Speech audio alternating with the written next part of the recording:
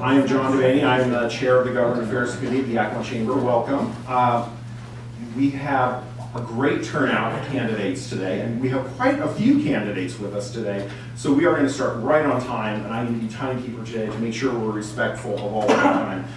Campaigning is a lot of work, and I don't think this is the only appointment any of you have today, is it? So we're going to try to get them up here to talk as quickly as possible, and that way leave some time for questions at the end. We'll move on to District 4, Tony Sandoval.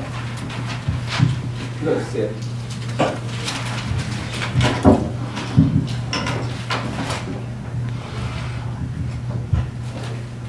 Still want to be on Kelly's lap. I like Kelly, actually. I've known Kelly forever. And your mom, actually, too. I wanted to sit because I have notes that I wanted to kind of make sure, you know, my points to be, I would be able to say my points, and beginning stuttering and all that is happening right now. So basically, who I am, I'm Tony Sandoval, raised in this valley all my life. Got my degree at Yakima Community College, and then on to Washington State University. Back in the day, Yakima Valley Community College had a football team, so that's what drew me to education. I wasn't thinking about college, but that's what drew me, and then the rest is history. Went on to Washington State University in Pullman and got my Bachelor of Arts degree there. I wanna kind of, and there's a reason I'm kind of giving this scenario that I'm going to do right now. Last year, I ran for Congress, and for some reason, unless you're part of a system or grew up with political families, people don't take you serious, they don't believe in you. But even my own party threw me under the parade of semis, not under the bus like people said. So technically I was out there by myself. And people that know my history know that I've been out by myself ever since I can remember. So when I ran for Congress, I did it the old-fashioned way, knock on doors, showed up to every event, just like this. Unfortunately, this year I'm missing some because of work. I've taken on new responsibilities. But let me tell you that if you want something, you get it. And I was able to be competitive with the guys that they were the favorites. They had me at 12th in the congressional district. And that goes from Canada to the Columbia River. And I mean, it's all facts. You could Google it. I got it on here. So let me give you some points where I actually, you could call it a miracle actually. So George Cicciotti, who's the attorney running on the Republican side, he actually was a favorite to go into the race. That gentleman raised $300,000. I raised $4,000. People laughed at me. They didn't think I could do it. But get this. In Adams County,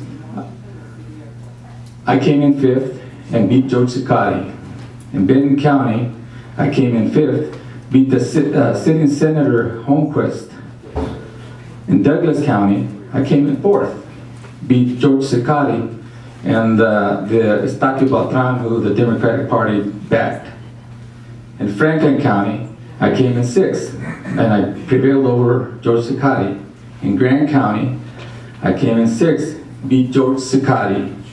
In Okanagan County, in Okanagan County, now this is where I was trying to get some fans, because I literally would go to their barbecues and everything. And your time's up. But everyone's being so timely that I believe there are time for more questions. I just over here. I just can see. Sorry, I'll give a little more time. Thank you. The next candidate.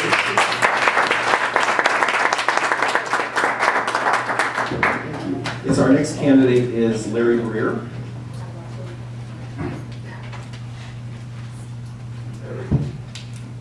This is also for the 4th District. Hi, good morning. I'm Lawrence Breer. I'm a candidate in the 4th Congressional District, right? Yeah. And I'm running for Yakima City Council. I'm kind of a non-traditional candidate. because I like to point out the funny things in life. I'm not near as pretty as Vina and Carmen and Dulcie or Bill. And I'm running on a basis that I'm a up, intelligent, but not tight guy. You know, too many of our candidates have been tight. You know, I sit at the city council meetings and I watch them, and they seem to be so tense. I think they should loosen up a little. And that's what I intend to do, is loosen them up a little. So, I'm a 20-year veteran of the United States Air Force.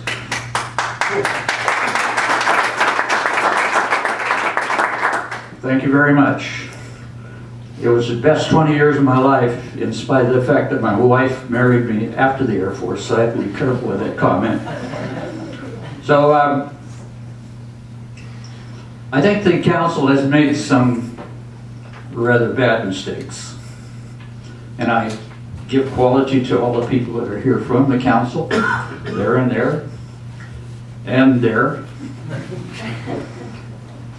Not pointing fingers at any individual, but I think collectively they ran off the tracks.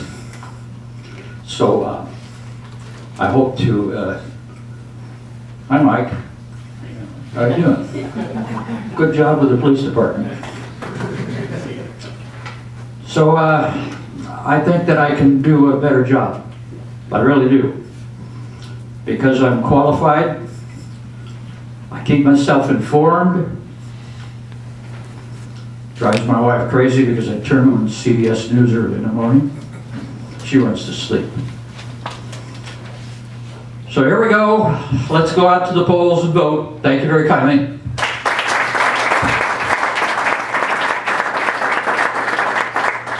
Thank you. Our next candidate, also for the 4th District, is Bill Lover. It's like getting here, lady. Larry's right. I'm one of them uptight guys.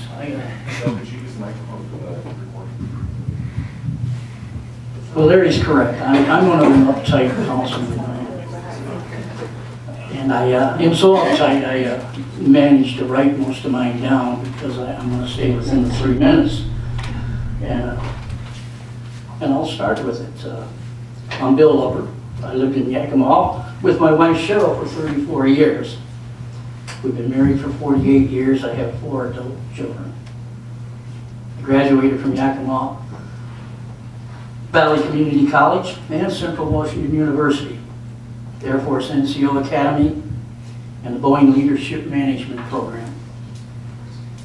I served 23 years in the military, active duty.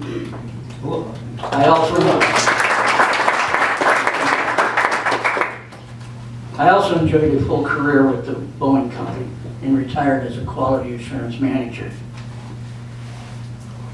I've been a consistent voice against the plaza. It's too expensive, and in my opinion, will not deliver the retail and economic gain the city needs. They're not shooting high enough. Let's go to the County Homeless Network. It's a group of almost 40 nonprofits, and they're the mainstay of the homeless services in the city. The city needs to develop an aggressive legislative agenda with them, with the homeless network. We've got to get some funding in here, and I believe that's probably the only way. The city has established capital project priorities. Number 1 and 2 is a community swimming facility and a world-class soccer/sports complex. I support them as our most important capital gains over the plaza. Public safety, I will continue to monitor important skill training and management leadership skills. We make no secret in the city, or at least in the Public Safety Committee, our goal is to be the best trained, most knowledgeable professional police force in Eastern Washington. Patrolmen like to say the state, I'm not that ready yet. Yeah, in short, I'm a no-nonsense, straight-talking fiscal conservative. I've been that way since I've been on council. My common sense views may not differ from your own. I view things as it would be from our children and our grandchildren's point of view. I want to leave the future generations, a vibrant city with all the opportunities that our great country has to offer. Are you ready to? Your vote and support will be appreciated and will return substantial dividends. Thank you.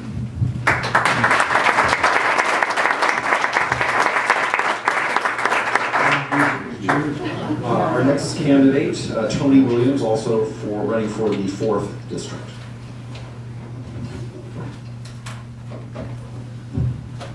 Thanks for allowing me to be here and to put my name in a hat to represent everybody from Yakima, Washington. The reason why I'm running is because I've been equipped with the abilities and the powers and the techniques that I've garnished from this community. We always brag about us being an agricultural community, right?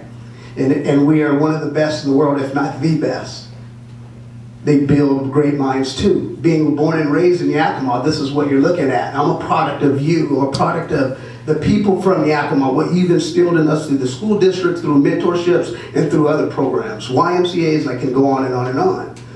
So we have to have that faith in what you've instilled in us and allow us to lead, because you've got a lot of people that are from Yakima here.